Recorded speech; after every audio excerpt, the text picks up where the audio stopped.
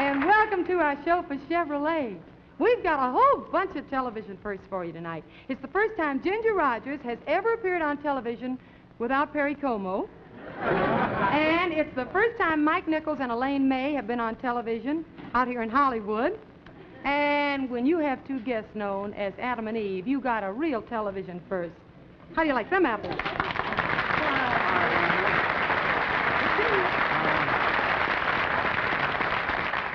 Honey, I hate to differ with you, but it's Mr. Adams and Eve, and actually we are Howard Lupino and Ida Duff.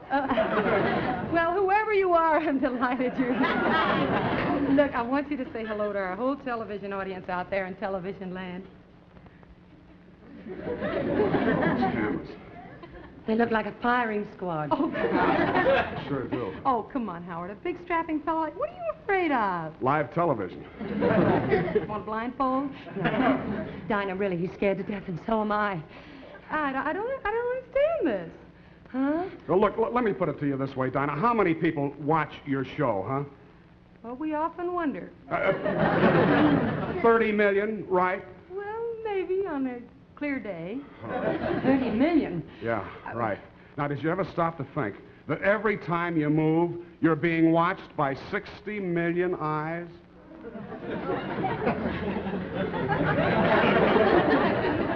Well, I never quite thought of it that way, no. Well, just think about it for a minute. Dinah.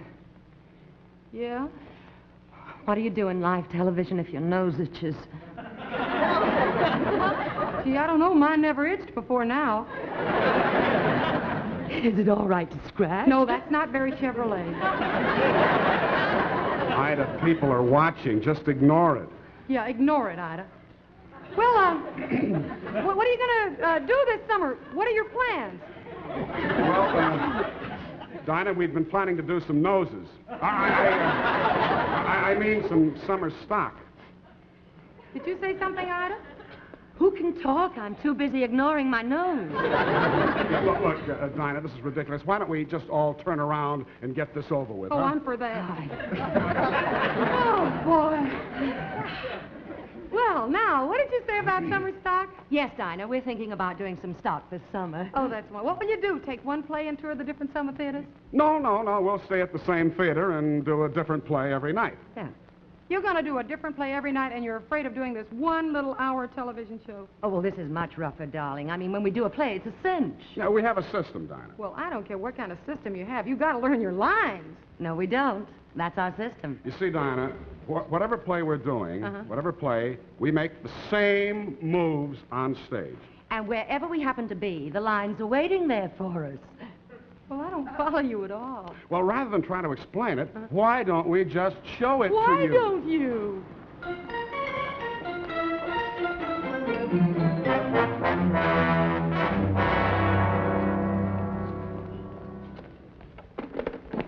Jennifer. Sam, please. It'll be much easier for us both if we just say goodbye. Goodbye. Goodbye? Is that all you have to say to me after 10 years of togetherness? Well, Sam, it's all been said and resaid. I just can't stand to hear it anymore. Sure. I was wrong some of the time, but you weren't always right. While you were out buying mink... you were out buying mink coats. Sam, listen, I'm confused. I'm so confused. Confused. Then when I come home at night, tired and hungry, I'd go to the oven, and what would I find? Scraps. Sam, the only reason I wasn't here was because I was tired of sitting alone nights, waiting while you were out playing billiards or on the town somewhere. Well, look, when all is said and done, who's to blame? Maybe you're right. Go on. Have a good time with every Tom, Dick, and Harry. Oh, really, Sam, you don't understand. I'm not looking for somebody new. I just can't stand watching you destroy yourself with suspicion and jealousy. Jennifer, don't leave me. I need you now more than ever. If I thought that were true and you really needed me, wild horses couldn't tear me from your side. Well, whatever happens, don't forget, I love you.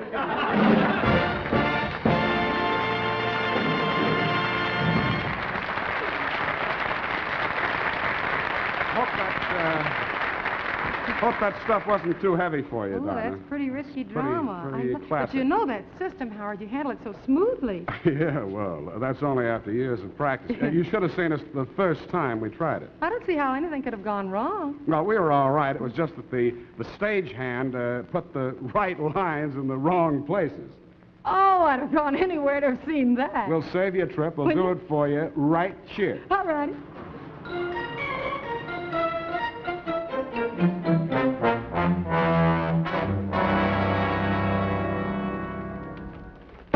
Jennifer. Sam, please, it'll be much easier for us both if we just say goodbye. Goodbye, goodbye. Is that all you have to say to me after 10 years of togetherness? Oh, Sam, it's all been said and resaid. I just can't stand to hear it anymore.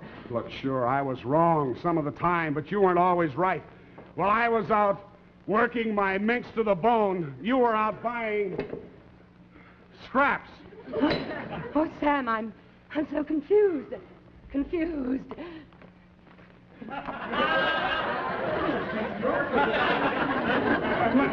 Then when I'd come home at night, tired and hungry after a hard day's work, I'd go to the oven, and what would I find? Winston's. Oh, Sam, really, the only reason I wasn't there was that I got tired of waiting nights alone while you were out running around the billiard table. Oh, well, anyway, I got so tired of waiting. Yeah, well, look, when all is said and done, who's to blame? Maybe you're right. Go on. Have a good time with every Hart, Schaffner, and Marx. Sam, really, don't you understand I'm not looking for somebody new? No, of course not. It's just that I can't stand watching you tear yourself to shreds with health and happiness and the Hong Kong Noodle Company. Jennifer, don't leave me. I need you now more than genuine bone china. If I thought that were true, if you really needed me, wild minks couldn't keep me from the oven. Whatever happens, don't forget Lou's Prop Shop.